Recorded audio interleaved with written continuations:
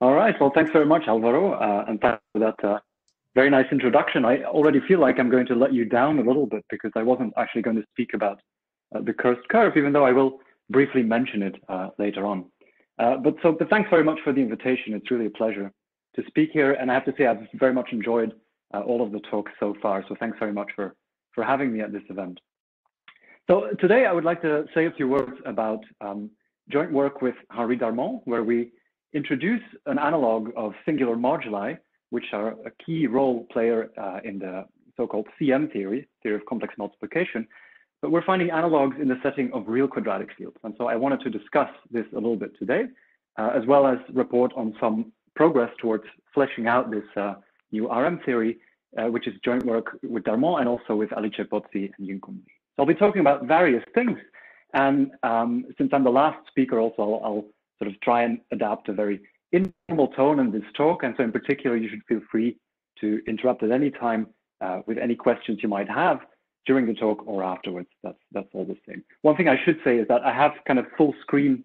My slides is the only thing I can see. So I unfortunately can't keep an eye on the chat or on any of your videos. So if anything's going on, do interrupt me and do let me know via audio.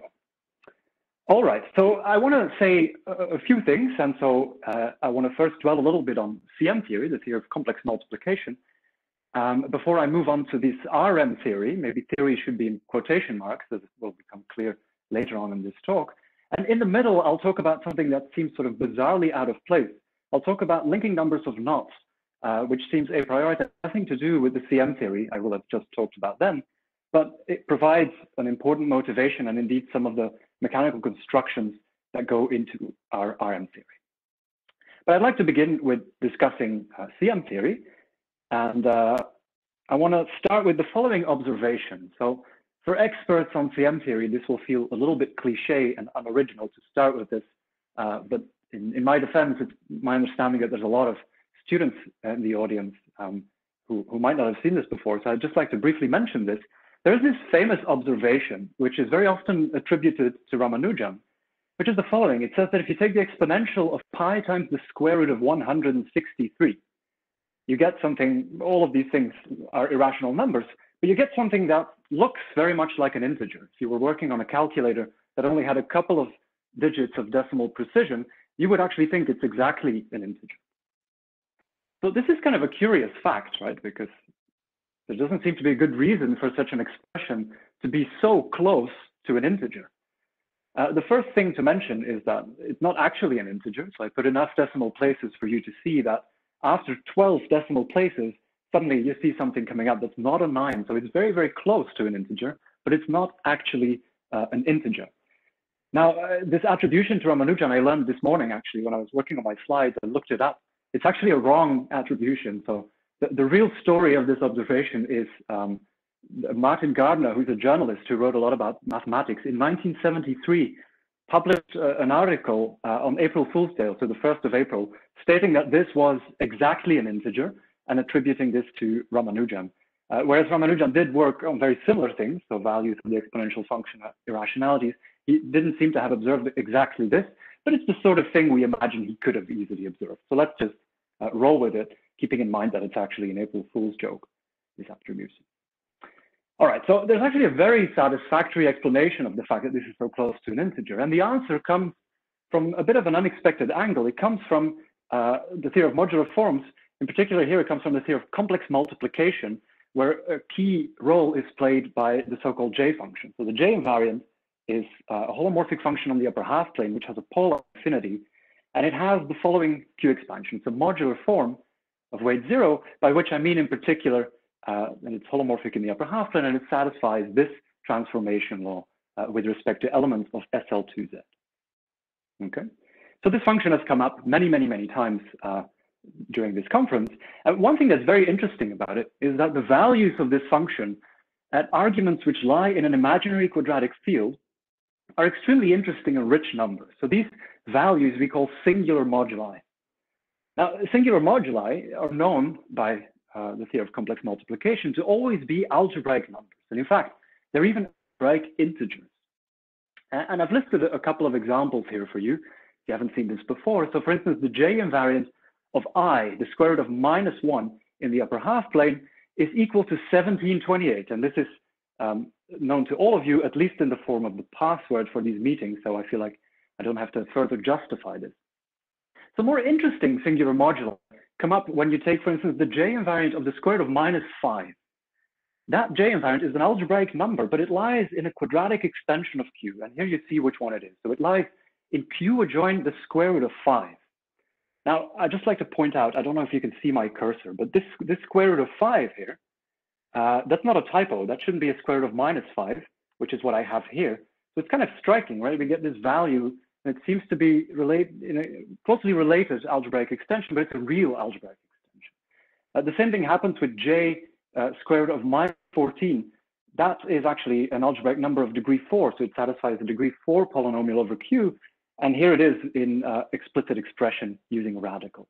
So already this little table puts me to shame, because the J of square root of -14, that's an example that was computed by Weber entirely by hand before computers existed. And I confess that J of square root of -5, I computed, and I used the computer to do it.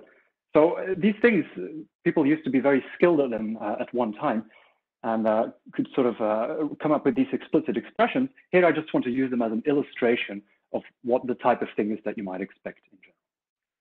Okay, so always algebraic integers, which already is a fantastic miracle, right? We have this analytic function, the J invariant. There's no a priori reason that it should take algebraic values at certain algebraic arguments, but in fact it does, and that's what CM theory tells. So in fact, let's focus on this middle line in this example, and let's explore, in the language of Pete Clark's talk from the first day of this conference, what happens if we fix this extension, Q adjoint square root of -5, but we evaluate the J function and elements in this extension of larger and larger conductor, larger and larger discriminant. So for those of you who were at Pete Clark's talk on the first day, this is a picture I stole from Drew Sutherland of one of these isogeny volcanoes. This is one way to visualize what we're doing. This J of square root of -5 maybe sits somewhere on the top of this volcano. And then as we descend deeper and deeper and deeper into the volcano, we get these values that lie in larger and larger and larger extensions of Q, of larger and larger degree.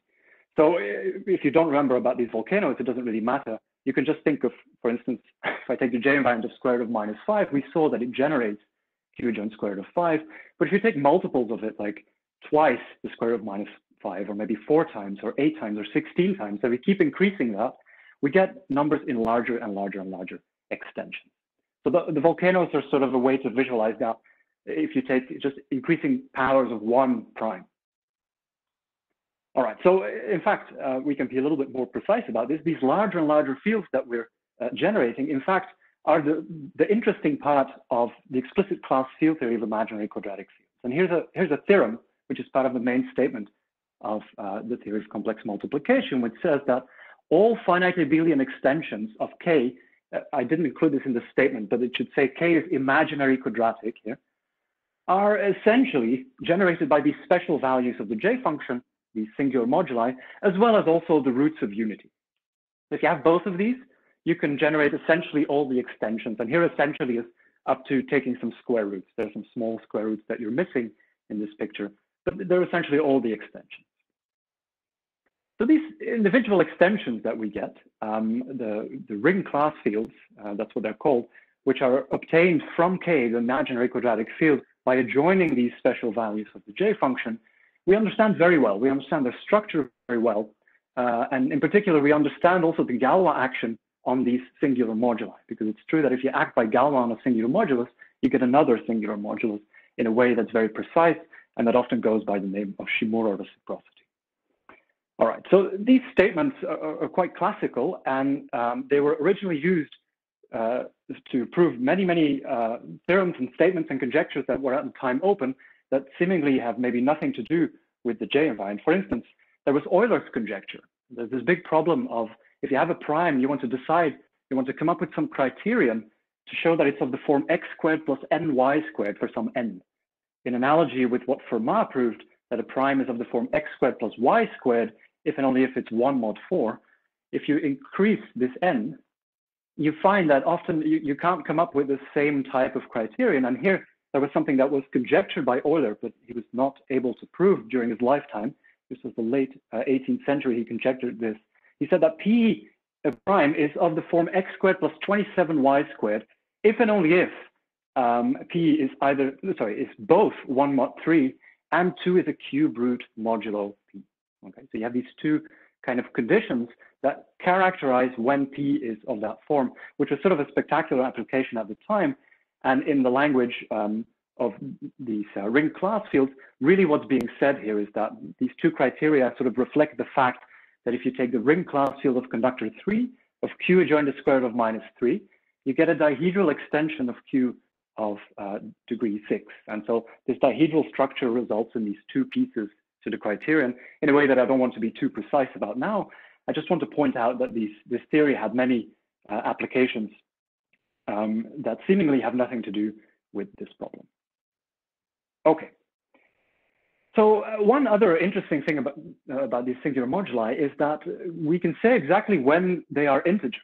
So a singular modulus is going to be an integer, and of course we know it's always an algebraic integer. Here I mean an honest integer, so an algebraic integer in Q, if and only if the argument, the imaginary quadratic number that we fed into the J invariant, generates an order of class number 1. So if the order Z generated by this tau has unique factorization, in other words, we will get an integer singular modulus. Okay. And what's striking about this is that there's in fact a finite list of integer singular moduli. And so here is almost the entire finite list. I've only put the ones for which we get an order that's actually the maximal order in an imaginary quadratic field. For general ones without this maximal condition, there's maybe 2 or 3 extra ones. But the point is that there's a finite list, and we can find all of them explicitly, and we can show that there are no other singular moduli that are actually integers. So what this table is showing us here is I'm restricting myself to maximal orders. If I look at any of these fields on the left, all of these have class number 1. So the rings of integers have unique factorization. Now, there's this elliptic curve, this has already been mentioned in many other talks, that has Cm by a maximal order. And I've put here the equations also for these Cm elliptic curves. If you take their J invariant, which is the same as the singular modulus attached to the situation, you get the numbers on the right. And for your convenience, I've factorized them. So they're quite large, they're really big numbers. But if you factorize them, you notice this very curious thing, namely that they only seem to be divisible by very, very small primes and with kind of exciting large exponents. So that's already kind of striking fact about singular moduli in the case that they're integers. And already we're now in a good position to explain this observation we have on the first slide, because you see the last entry in this table is Q adjoined the square root of -163, and that corresponds to that huge number here on the right, which is 2 to the 18, 3 to the cubed, 5 cubed, 23 cubed, 29 cubed with a minus sign. So that's a huge integer. And that's what this integer is when I write it out in full. That's this big number here on the left of the displayed equation.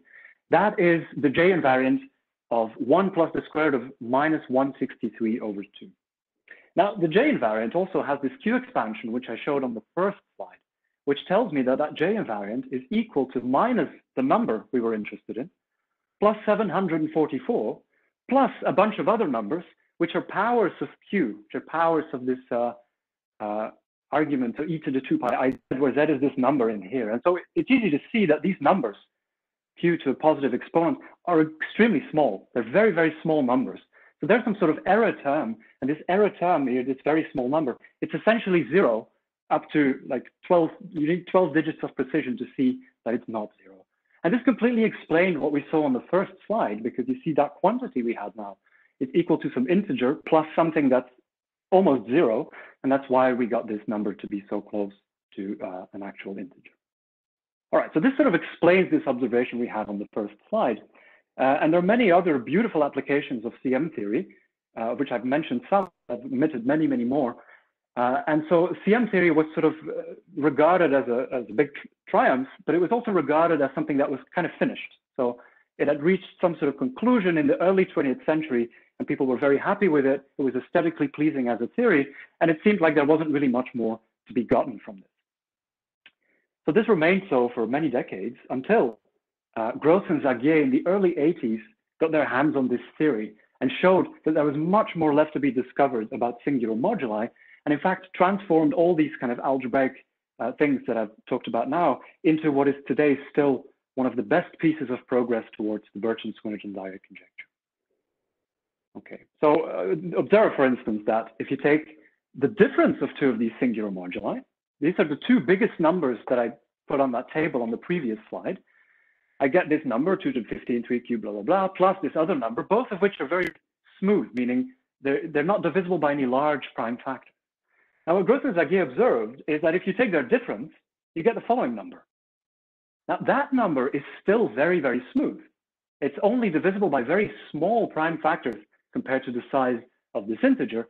And so this looks very bizarre, right? Because there's this conjecture, the ABC conjecture, which says that, in fact, you shouldn't really be allowed to do this very often. You shouldn't be allowed to add two smooth numbers and get another smooth number. That's sort of the gist of what the ABC conjecture tells us. And so this would seem kind of bizarre. Luckily, we're of course saved by the fact that there are only finitely many class number 1 orders. So the finiteness of that list here tells us that we can't really violate ABC. We would need lots and lots and lots of such smooth numbers so that if we add them up, we get another smooth number. And so luckily, we do not disprove the ABC conjecture with this, even though it is kind of striking. This should be very exceptional. All right, so one thing to mention, this finite list, so the statement that it's finite and finding which class number 1 orders exactly there are is known as the class number 1 problem. So this was solved by Heegner sort of before World War II, and he had this proof which was sort of not really accepted in the community, and it wasn't until the 60s that Brian Birch discovered that actually his proof was valid. It was just sort of written in a style that people couldn't make sense of it, and there were some gaps maybe that needed filling in. Now, in modern terminology, as was pointed out by Serre, you could phrase Heegner's solution as saying that he was actually finding all the integral points on a certain modular curve. And that modular curve is a non-split Cartan modular curve of level 24, which happens to be an elliptic curve in this case. And so what Heegner really does in this language is he was finding all the integral points on this elliptic curve. And Serre also observed that if you find all the rational points, say, on any non-split Cartan modular curve, say, of prime level, then you get a new proof of the class number 1 problem. And so I just want to briefly mention that it's kind of amusing. You can also use the non-split Cartan level 13 curve, that's this cursed curve that Alvaro mentioned. And if you find all its rational points, which is a much harder task here because it's the genus 3, rank 3 curve, then you get a new proof of the class number 1 formula. So this was done in joint work with Jennifer Balakrishnan, Nathan Dobra, Stefan Müller, and Jan Teitman. Now, okay, so you'll probably think, wow, that's a pretty flimsy excuse to mention this work. And in many ways, you would be right. But I have another point I want to make by mentioning this, is that what we do is in some sense owes a lot to the work of Gross and Zagier. So we use the theory of p-adic heights in this particular Diophantine problem of finding all the rational points on a genus 3 curve. And this theory of p-adic heights, of course, I mean, owes much of its existence to all the developments that happened after the 80s, after Gross and Zagier published their work, because what they were really doing is they were computing height pairings, Archimedean height pairings between Heegner points. And this led to tremendous activity and tremendous development, which have led to all of these tools that go into our proof. So there's a kind of a philosophical connection also with the breakthrough of Gross and Zagier. And it's an illustration of how their work was really so influential that it has ramifications far, far, far beyond what they probably originally foresaw. So it's very influential work of Gross and Zagier. A second remark, which I'd like to note, is that, you see, I told you I was going to talk about real quadratic singular moduli. And for real quadratic singular moduli, in fact, we expect, by a famous conjecture of Gauss, that many of them should have class number 1. There's a finite list. There should be an infinite list of real quadratic fields with class number 1. So it would seem that maybe if we had a theory exactly like we had in the CM case, we would necessarily violate ABC. So keep that in mind in what follows when I talk about RM theory, and see if you can see why we don't contradict ABC. All right, so I just want to say a few words, okay, so speed up a little bit. About the work of Gross and Zagier, about what the ingredients are that go into it. So if we take two CM points, that's what they do. They don't look at a singular modulus, but a difference of them. Now, that's always an algebraic integer, and if we take its norm all the way down to q, we get an actual honest integer. Okay, and so what Gross and Zagier do is they find an explicit formula for this integer. And this integer, they approach in two different ways. So it's interesting, in their proof, they give actually two proofs of this explicit formula for that integer. And the first proof is algebraic, and it uses, crucially, CM elliptic curves. So theory of complex multiplication for elliptic curves. And it shows, using this theory of elliptic curves, that in fact, they can analyze it sort of prime by prime. They can say this integer, its q-adic valuation, which is the largest power of q that divides it, is given in terms of some entirely algebraic description. So embeddings of imaginary quadratic fields into some definite quaternion algebra ramified at infinity in q. So purely algebraic description, it doesn't matter so much what it is. So, but the point is, this uses CM theory. Then they also give a second proof, which is a completely analytic proof. And this proof goes by calculating the Fourier coefficient of a certain real analytic family of Eisenstein series over a real quadratic field. So to tell you roughly where this is situated, we have two CM fields, q tau 1, q tau 2, two imaginary quadratic extensions.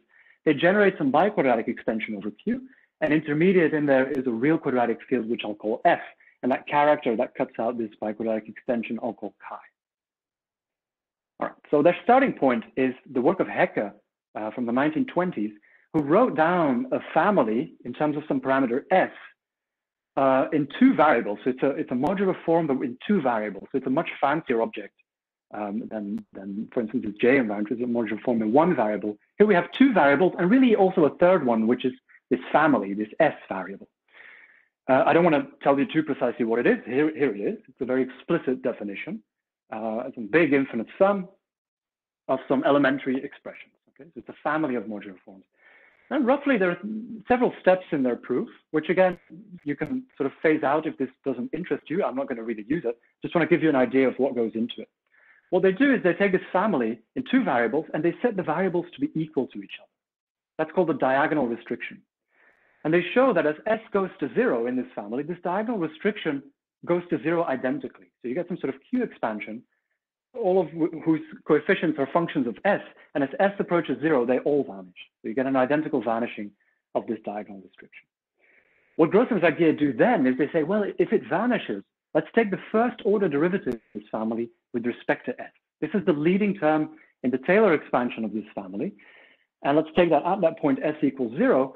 This gives us some real analytic modular form of which we can take the so-called holomorphic projection to get an actual honest modular form out. By computing this explicitly, and this is really quite an achievement, they're just explicit computations, they relate the Fourier coefficient to the log of this integer that we're looking for, which is the norm of the differences of singular moduli.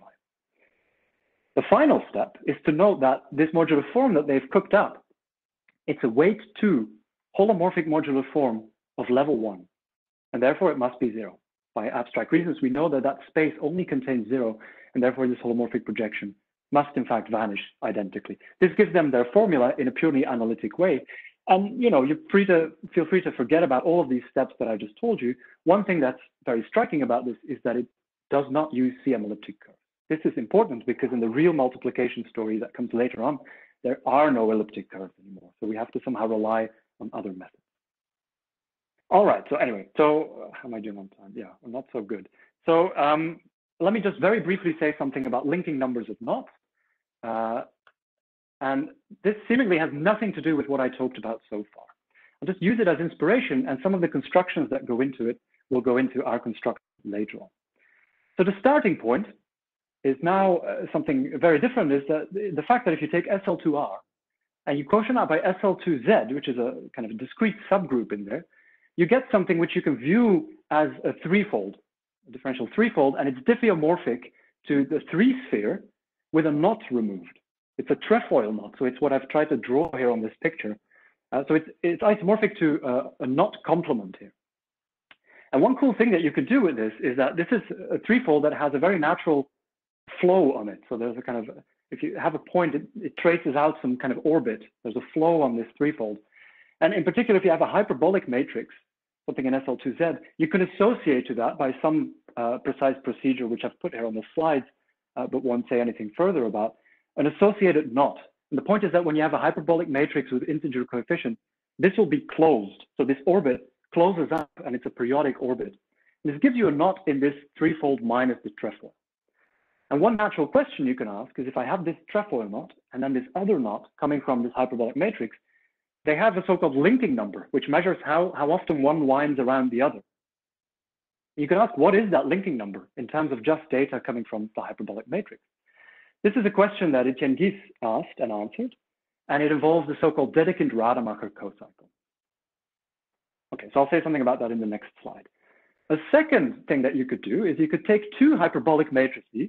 This is analogous to taking two different CM points in the story of Gross and Zagier, which I'll get to in a second. But if you take two different hyperbolic matrices, they each define a knot, and you can ask about that linking number with each other. Okay, a very different problem. And Duke, Imamoglu, and Toph show that likewise there's a similar object, mathematical object, a very concrete but slightly mysterious thing called the Knop cocycle. And this Knop cocycle can be used to compute those linking numbers. Okay. So these are entirely topological invariants, which can be attacked by these algebraic things, which are these cocycles, these elements of group cohomology somewhere. And in the interest of time, I think I'm going to skip some of the following slides. I was going to say something more precise about what these cocycles are. They're very concrete things. You can write them down with explicit formulae and manipulate them explicitly, but they're a little bit strange. That's it. So that's all I was going to say. I was going to tell you precisely where it comes from, but let me skip this. And let me just say, for the Dedekind-Rademacher cocycle, it's a very classical object that came up in the work of Dedekind on the logarithm of the delta function, and is very closely related, therefore, to the weight 2 Eisenstein series, which is an Eisenstein series that's defined just outside the range of absolute convergence of the usual sum. And so it transforms like a modular form up to this factor, this 12c over cz plus d. So it's not quite modular, but there's this error term. And this error term is really what gives them the linking number. So let me just skip that. It's a cohomological thing. It's something in group cohomology that I don't want to say too much about, but it's a purely algebraic and explicit thing. That's what you should take away from this. Okay. All right. Then there's this Knop cocycle, which is a bit more important to our story. And this Knop cocycle, again, it's some kind of explicit, mysterious expression, which we can manipulate algebraically. We can write down like this. And that is what we'll use later on to do an RM theory. And you see already an RM point shows up here. So the Knop cocycle is a cocycle on SL2Z. So it's a map from matrices to certain functions, which I've written down here explicitly. And they're essentially sums of rational functions, 1 over Z minus W, but with some exponent, which is plus or minus 1. Okay, and so here's a little drawing of the intersection number of geodesics that comes into this exponent. So we take rational functions 1 over Z minus W weighted by some integer, which is 0 plus or minus 1. And it's defined in terms of certain intersection conditions of geodesics. Okay. All right, so I've put this here on this picture. And in a similar way, which I won't go into now, Duke, Imamoglu, and Toph attack this topological invariant in terms of this purely algebraic object. Okay. All right, so that's sort of all I wanted to say about these linking numbers of knots. So the takeaway from this is that two topological invariants that have nothing to do with what we had on the slides before were attacked via these algebraic mysterious cocycles that are very explicit. And that's just what I want to say now, is that in our attack of RM theory, so an analog of theory of complex multiplication for real quadratic fields, what we're going to do is we'll start with the observation that, you see, we had the J invariant, and we could evaluate it at CM points, which were imaginary quadratic arguments, and we got these nice algebraic numbers out. Now, the problem, if we want to generalize this to real quadratic arguments, is that these arguments lie just outside of the domain of this function J of Z, so-called RM points. So we can't evaluate J at this RM point, and the reason is that, you see, if we're interested in real quadratic fields, by definition, infinity, which is the prime with respect to which we're working, because we have an infinity adic function, an analytic function, splits in K by definition of a real quadratic K. And the solution that we're going to come up with is that instead of working at infinity, we'll work with some finite prime P, which is not split in K, but rather inert. And by doing that, we have much more flexibility. You see, if we were interested in Q of I, we're working with this H infinity, the usual upper half plane, in CM theory, that's this entry. But for q is joint square root of 5, we can't do that because there are no points in the domain of this j function. But there are satisfactory analogs over the p-adics for every prime p of these invariants. And so we have roughly half the primes to choose from. And so really the proposal is to work over p-adic numbers, which were introduced to you in this nice course of Liang Chao last week, where p is now inert in K. So it's as if it was imaginary quadratic just because we're working with respect to p. Okay. And so without going into the details, what we do is we take these linking number ideas, which were about purely topological things, and we sort of upgrade this from SL2Z to this more interesting group SL2Z1 over P, and from rational functions to these more interesting meromorphic functions on the p-adic upper half plane. So from this topological motivation, we come up with two types of invariants corresponding to this Dedekind-Rademacher cocycle and this Knop cocycle. Okay. The first ones were already defined in 2006, but in very different language by Darmon and Dasgupta. And they constructed p-adic numbers, which we'll call J Dedekind-Rademacher of tau. And conjecturally, at the time, these give you algebraic numbers, but they're not very rich like singular moduli. They're always p units. So to give you an example is that if p is equal to 7 and tau is equal to this Rm point that I've put on this slide, it gives you a root of the following degree polynomial, which generates the ring class field in this particular case. But the interesting thing to note about it is that the leading term and the constant term are both powers of 7. So this number is not divisible by any other prime other than 7. So now this is actually proved, and so there's independent proofs. First one with Darmon and Alice Pozzi of this conjecture from 2006, and also of Dasgupta and Cagde, but the methods are extremely different. Yeah, let me skip that. So in 2020, so very recently with Darmon, we take this Knop cocycle, so the second type corresponding to the linking numbers of two different modular geodesics with each other, and they likewise construct p-adic numbers, p-adic invariants to a pair of Rm points that appear to be good analogs of this quantity appearing in Grossman's idea. Okay, so I was going to convince you, but I feel like I'm running out of time like crazy, so I'm going to go a little bit fast and push to the last slide, which I'm very close to now. One point I want to make is that these invariants are extremely. What's up? You have at least until 4:50, so you still have like 5, 6, 7 minutes. Oh, okay. Did I start late? I was looking at the clock and sort of being amazed at how quickly it goes. I'll try and finish within 5 minutes. Thank you. Oh, even a little more. You have time. Don't worry. Okay, great. Okay, sorry about that. I clearly overestimated 40 minutes. So what I want to say is that we computed these numerically, and the fact that we can do that reflects the explicit and concrete nature of these Knop cocycles that we had before. So they're kind of explicit infinite products. And so in particular, these invariants that we have are very computable. So we can go to a computer and numerically test which numbers we get out. We get some p-adic numbers, and they look up to some huge p-adic precision like algebraic numbers. But an important point to make about that is by no means a proof, right? If you construct some p-adic number and you suspect that it's actually a global number, you haven't proved it by just computing to some p-adic accuracy, but you have very convincingly found it, okay? And here's a little table of some of these invariants that I've computed for you. The simplest case, so it's a p-adic construction, and it takes as input 2 Rm points. The first Rm point is 1 plus the square root of 13 over 2. The second Rm point, I'm going to vary over all of these things in the table here. So in particular, they're going to be essentially the square root of 2 times some integer, some larger and larger integer, corresponding to going deeper and deeper in the isogeny volcano that we had on one of the first slides. Okay, so we get larger and larger algebraic numbers conjecturally if this is an analog of singular moduli. And here I've tabulated some of them. And if I had a bit more time, I would give you a few minutes to sort of stare at these. Once these have been computed, you can stare at them and try and find some patterns between them and relations between them. One interesting thing to note about them is that they don't seem to be algebraic integers, right? And this is a feature of this p-adic theory, that we never get algebraic integers. We always get things with denominators, and there's a very good reason for that. The reason is that if you take the complex conjugate of these numbers, you should get their inverse, their multiplicative inverse.